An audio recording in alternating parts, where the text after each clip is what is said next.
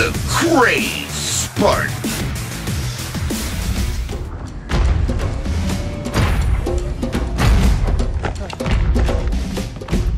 It blew right through us. 50 cal rockets didn't do a thing.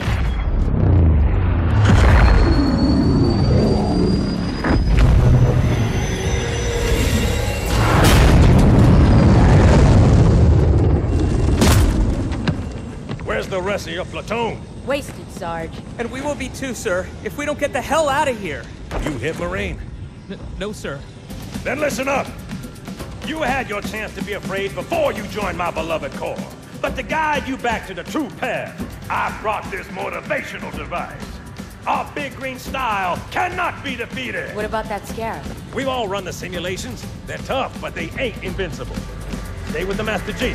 He'll know what to do. Yes, sir, Sergeant. Thanks for the tank.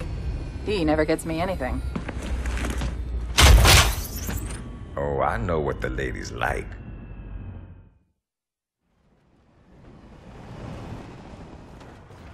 What's up, guys? Craze here, and just decided to do a little bit of a Let's Play. Just enjoying some Halo 2, because, you know what? I loved Halo 2. Halo 2 was awesome. This is actually right here, this mission right here. This is the first time I ever was in a Halo tank, ever. And I was just like, oh, wow, this is awesome. We get to drive tanks. How many games at the time you get to just run around and drive tanks?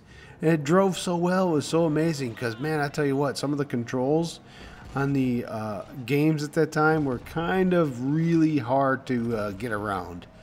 So I think I remember Unreal Tournament, if you guys remember that game. That was like an online game. That was like the big thing at the time. Unreal Tournament and Quake, like the original. And the controls were just so goofy. They just didn't feel right. And I'm sitting here playing this, and it just felt so right, so good. And it's like, oh, this is awesome. This is so awesome. But this is kind of an interesting story. Like I said, this is the first time I jumped into Halo Tank, because I didn't play Halo CE first. I played Halo 2, and this was back in 2005. And I was actually on base at the time. I was in the military. We were in dry dock. And during dry dock, they do a whole bunch of retrofitting and fixing and upgrading and whatever else. I mean, it's a whole big thing when you are in dry dock. It took us about a year to get out of it. So it was good times, good fun. So we were in the berthing, and they had this little rec area set up, and they had TVs and about 4 or 5 OG Xboxes, you know. So, and they had the Halo 2, and I was like, wow, well, I'm kind of interested in Halo. You know, I was watching the Red versus Blue series, so I thought that was just hilarious, just so much funny stuff. And watching that, it's like, I want to play this Halo game because it really sounds awesome. So I jump on and I get the disc, and I start playing Halo, and it kind of sucked at the time a little bit. I'm not saying the game sucked. I'm saying my situation sucked, because it was kind of frustrating in the aspect that so much noise was going on. I mean, there was a gym right next to me. There was that small theater. And I'm talking really small theater. I don't think it was, 20 by 20 feet. But it was kind of nice, like just a big screen projection TV. It was like, oh, that's awesome. You gotta remember, at the time, LCDs were not a thing, guys. LCD TVs were not a thing. God, I'm old. But I'm sitting there, and I'm playing, and I can't hear any of the commentary or any of the story plot. I'm just playing the game. I try to turn the TV up, but it just doesn't help. And yeah, it was frustrating. It was frustrating, but I got through the game, and it was just absolutely fantastic, absolutely amazing, and I was just hooked, man. I was hooked ever since. I had no multiplayer at all at that time, none. Just didn't have any, because it just didn't have any hookup. The only way you could do multiplayer was split screen, and I think a couple people, came up and said, "Hey, let's do some," and I was like, "No, I don't think so. I think I'm going to be about done." You know, because I had no idea. I was like a super scrubbity scrub, and I had no idea what multiplayer was or how to deal with it, because you got to remember, guys. You got to remember, multiplayer wasn't a thing until Halo 2. I mean, not like online multiplayer. It was not a thing. You could do it, absolutely, but the matchmaking system and all that stuff was not a thing until Halo 2. I think Max Hoberman pretty much created that, and now it's just like everybody has it everywhere. But Max Hoberman was the guy. He is a huge figure in the gaming industry. Let's see if I can't get him. And there you go. Lead your shots, fellas. When you're driving tanks, lead your shots. It's all about the skill. Oh, so much pain. Oh, I say that because Halo 3. I play Master Chief Collection a lot. At least I have been lately. And Halo 3 is voted for all the time. And I like Halo 3. I do, but the gunplay is kind of frustrating with the shot leading, and especially with the sniper. It's just a little frustrating. However, I do enjoy it, but I still don't know why people vote for ARs. I don't understand. Why do you vote for ARs on that game? I don't know. 'Cause it's just like, oh, this is terrible. And the worst, I'm sorry, is Valhalla with ARs. I don't know who votes for that, but come on, people. What are you thinking? It's like the BR is bad enough on Valhalla, but man, you throw in the ARs and that's what you start with. You are hunting down BRs. You like, I need to get a BR, because it's just, you can't hit nothing. You have to be right on top of them to get anything. But I don't know. People like it. I understand. I like Halo 3. I ain't going to say I don't, because I loved every single Halo game. Every single one of them. And it's just kind of silly. I just don't understand why people choose some of the things they choose. But man, I don't know. Maybe they just love that. I don't know. Just thoughts. So I'm just sitting here enjoying some Halo 2 anniversary. Or I'm sorry, Halo 2 campaign. As this is actually, like I said, one of my favorite ones of all time. First time I ever got into a tank. And I actually kind of found a little exploit here I'm going to show you here. If you guys don't know this, it's kind of cheating, but I almost ran over a Marine. It's like, that's what you get for diving in front of my tracks, you goof. It's like all these Marines, like, move, come on, move. I kind of want up there. I'm going to get up there. I'm going to move. Okay, we're going to move. I think I did run over one, but I was like, come on, get out of the way. So, yes, you can get the Halo 2 tank up in there. If you're playing Legendary, this is a trick you want to do. Because I tell you what, having a tank on your side on this over here is a lot better than a shotgun. It's like, yeah, that's just, this Halo 2 Legendary, I'm sorry, it is so hard. They might as well have just called it Mythic, because it is incredibly difficult to do. I'm sneaking my tank. Don't worry about it. I know I'm not supposed to have a tank in here, but I got one anyways. And boom. It's a little cheat. But hey, it's there. Might as well. Oh, that's what I love, man. These little things that you're not supposed to do, but you get to do it anyways because it's just in the sandbox, and they didn't quite do it as well as they should have. But I could just run over here, kill everything, and just call it good. Absolutely fantastic. Honestly, this is like one of my favorite missions of all time, period. I think I got them all. Not sure. No, there's a couple. There's something running around over there yet. I can't chase him out. There he is. Look at it. There he is. You think they'd want to run or something? I was like, nope. We're just gonna sit here and eat some bullets from that. Yeah, I'm gonna stick with my sniper rifle. Like I said, I am cheating here. I'm just saying. I got the bandana skull on, so But like I said, at least it's not the Scarab Skull. The Scarab Skull, you might as well just forget it. Just forget it. You just decimate everything. Absolutely everything. There's nothing in your way. So go and check out this stuff. I mean, it's been so long. Remember that? You had a flashlight? I thought that was like the coolest thing. Back in Halo CE, when I did play it finally on PCs, like, man, I can turn on a flashlight. It's like, really? That's your big thing? It's like, at the time, yeah. It was a kind of a big thing. It was kind of really cool to have. So, well, this area here, guys, this area here on Legendary is horrible. You have about I don't know, 50 freaking jackal snipers. Well, not 50, but you know what I mean. And they just one-shot you. Just randomly one-shot you everywhere. It was so terrible. I hated this mission, or this spot here. When I went through it, I can't even tell you how long it took me to get through this on Legendary. Because you just walking around, you try to sneak and get as many jackals as you can. And it was so hard because you just get dropped. There was no second shot. If you got hit, is as powerful as the binary rifle in Halo 4. If you got hit, you died. Especially if you were weak in any way, yeah, you're done. You are so done. Let's go ahead and get in this Gauss Hog. Hello, boys. Have some grenades. Grenades for everybody.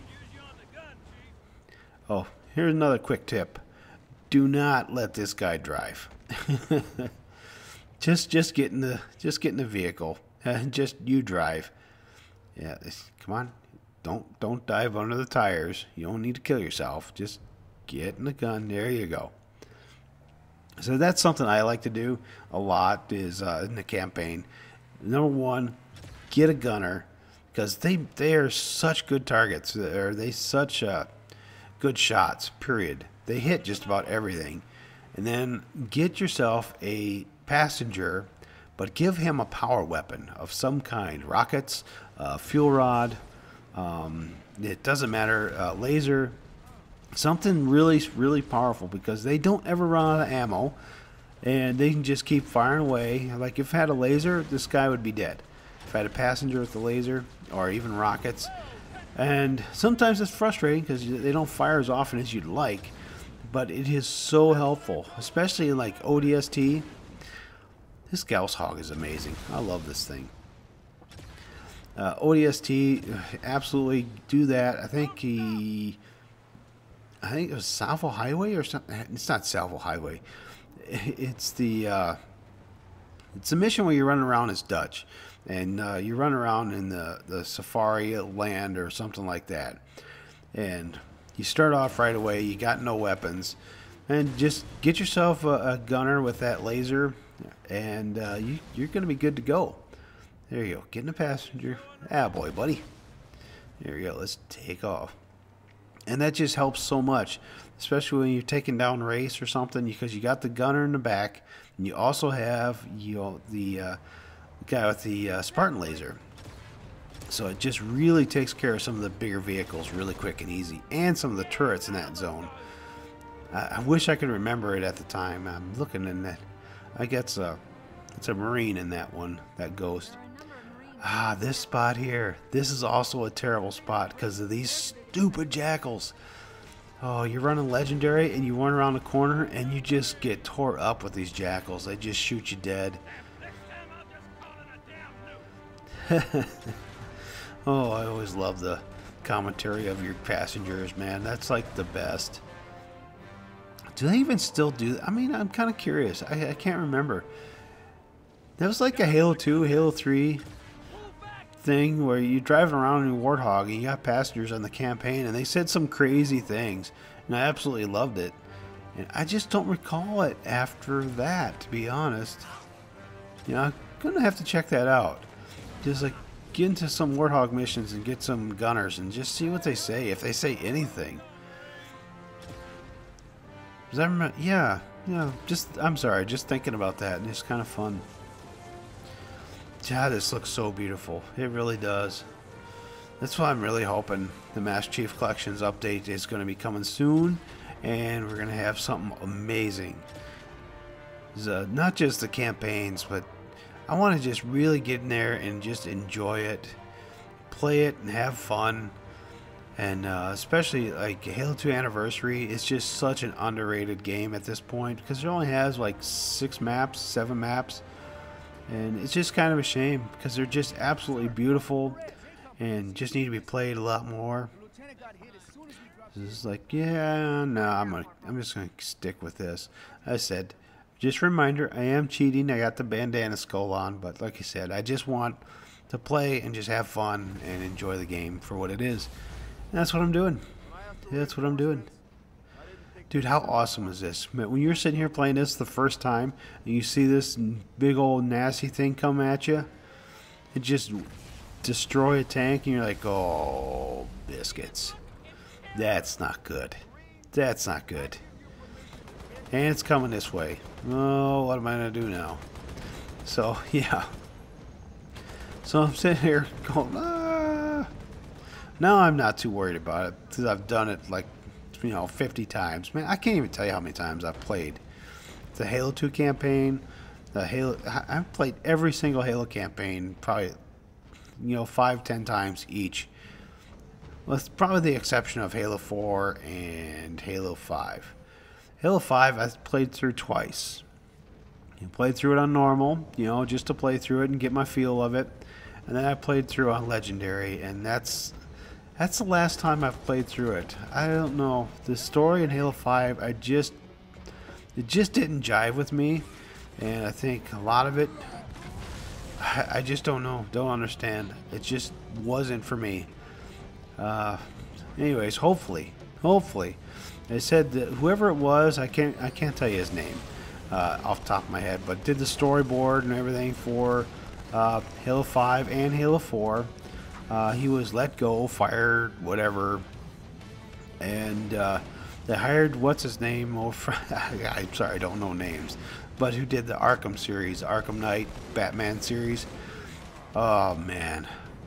I'm really hoping that they're going to be amazing because, man, I love that game. I've played through every Arkham at least 3 times. Probably even more because I just absolutely love them. I love the gameplay on them, and I love the stories. Even, what was it, the Arkham Origins? That wasn't the actual Rocksteady games, but that was actually, I think it was Rocksteady. But it was still an incredibly good story and very well done. Very similar gameplay. So, really enjoyed that one. So, I'm just really kind of looking forward to a really nice Halo game. Hopefully something just absolutely amazing story-wise, just to help clean up the mess that we're in right now. I'm sorry. But if you like the Halo 5 campaign, I mean, that's okay. But I personally just did not enjoy it. I thought it was just not executed well. And I'm just really hoping for a really solid. Would you stop shooting me in the back? There you go. Just solid campaign and just solid game. Oh, that'd be nice. But this is about it for this game. I hope you enjoyed this little Let's Play and chat. So we'll catch you guys here again later. This is the Crazy Spartan. I'm out of here.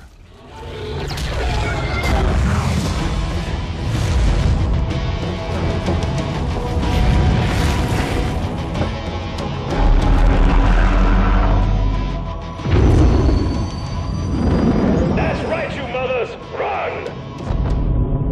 Not if we can help it, Sergeant. Extract the chief and return to an amberclad. Roger that.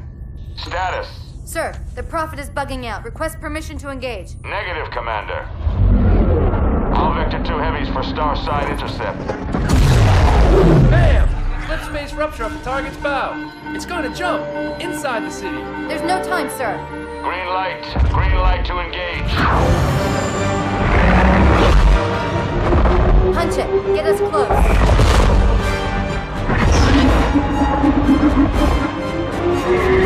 Ma'am, without a destination solution. We are not losing that ship.